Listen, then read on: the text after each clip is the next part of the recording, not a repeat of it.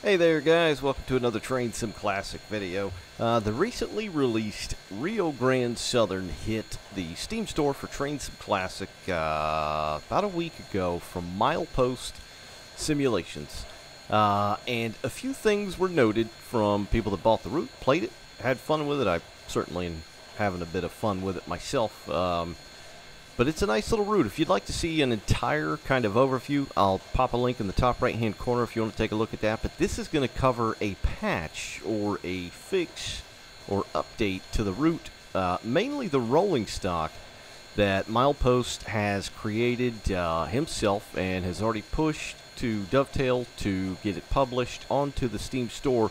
But in the meantime, he has graciously added a link where you can go and download it and install it for yourself. And if you want to do that, I'll link it down below and show you how to pop it in there as well. It's very, very easy. So one of the things that was touched up is some of the texturing as far as numbering. I think it's had something to do with the number 9. The texture on that has been fixed. There was a light. Let's go ahead and click on it here. So when you opened the, yeah, we're rolling. I got a heavy train here. Let me go ahead and throw some air down right quick here. Yep, a little bit. Maybe slow down a little bit here. There we go. All right, good deal. So there was an issue before where when you opened the firebox here, light emitted after it was closed. So I'm going to go ahead and open it.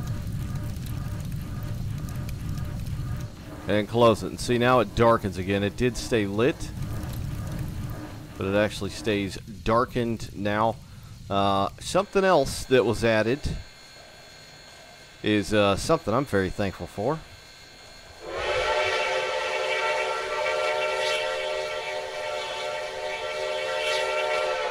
A new whistle. Now, I think he got that from Michael Cam because when you update the route, I noticed there was an update to the manual, so I went and took a look at the manual, and then I saw Mike Cam, aka Fan Railer's name down at the bottom.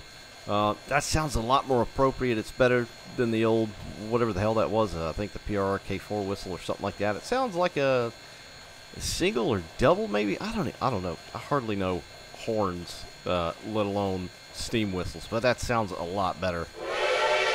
It's looped very nicely. It's got that kind of shrill, high-pitchedness to it that these things have. Now, if you are kind of quick, feather-fingered on the keyboard, it will kind of stop mid-loop, and you'll kind of hear a pop every now and then. But all things considered, one-to-one, it's pretty good. It's better than it was. That is for damn sure.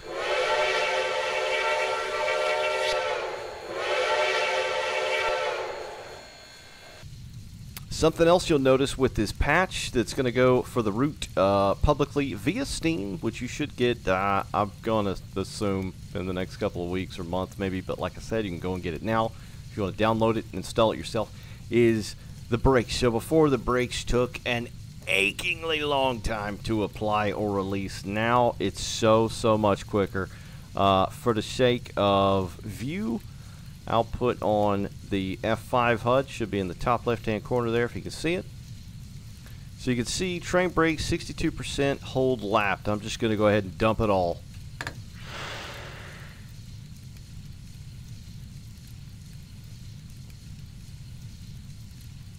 And the loco brake.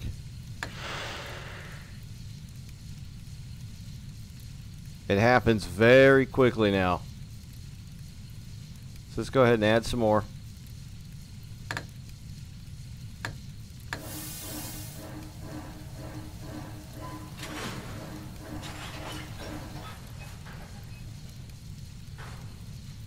And then we'll dump it again. See the needle there, the gauge in the middle? It's much quicker. Now, I don't know that that's 1,000,000% prototypical, but it's a lot nicer in the game because when you're going down one of them heavy-ass grades or up it, and you're coming across the other side of it, you need your brakes. So that was nice. That was touched up as well. Something else that was touched up is the cutoff or the reverser. So before, it was kind of just is kind of just there. It didn't really do much, so I'm going to start off. We're going to do like 75. Got the brakes dropped. We're already rolling, obviously. I'm going to add a little chug juice. A little more. Start slowing us down. So the cutoff, aka reverser, actually does something now. So that was tweaked as well. And I've got auto fireman off for what it's worth. I generally use it because I am a steam engine pleb. It is very difficult for my pea brain to understand operating a steam locomotive. And so it's generally easier, but therein lies kind of the problem with auto fireman, is the way that it's scripted. Yes, it does help in a lot of cases, and even some developers have scripted their locomotive to work with it better, if you will. But JL, aka Milepost, recommends you don't use the auto fireman if at all possible, because apparently the injectors can get stuck open, and just all kind of weirdness happens. So as you can see now, I have no safety valve, just pissing in the wind. It's starting now, obviously, but got some black smoke, so it's very thick. We're chugging.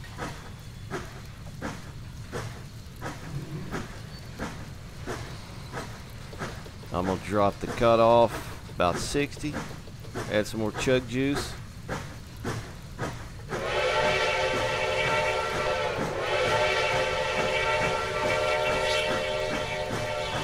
How much nicer is that whistle? Woo! Let's go down here and listen at it. We'll go down about a creek, trying to find some gold nuggets. So it does have the, what is it called? Doppler, the fancy word.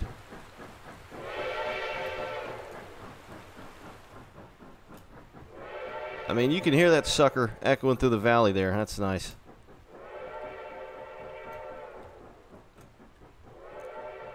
And then we'll just run right at it. Here we go. Gonna hold it down, right at it.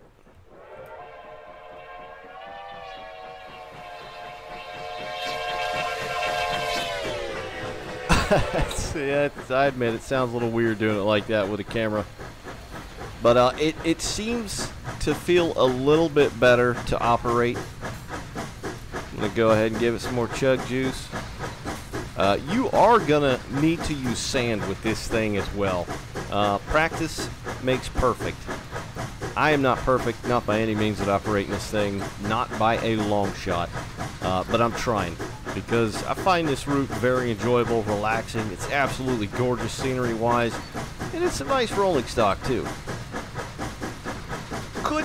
Could be a little sharper, you know, all things considered, but it's not a bad product overall, as far as I'm concerned. Got one in the back as well. So they do work tandem, BT dubs. But if I had my way, one thing that I'm not crazy about is the firebox reflection. Let me just pause it. Did you see, like, under the tender here? I do not like that at all. I feel like it's just a little, I don't want to say cheesy or campy, but it's, you know, I get it. I get why it's there. It just doesn't look that great, and I feel like, personally, it would look a bit better without it overall.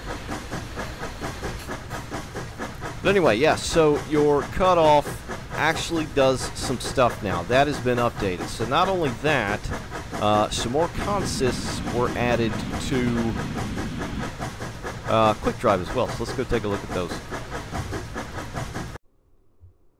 Alright, here's your quick drive. So of course, like most quick drives, you're gonna need to go choose the train set or locomotive. So there's your DNRG WK27 right there.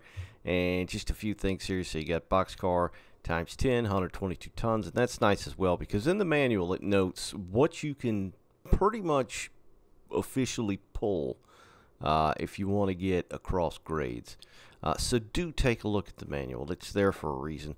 Manifest, 10 car sets mix, 14 car mix manifest, 5, 8 stock car, and stock car as well.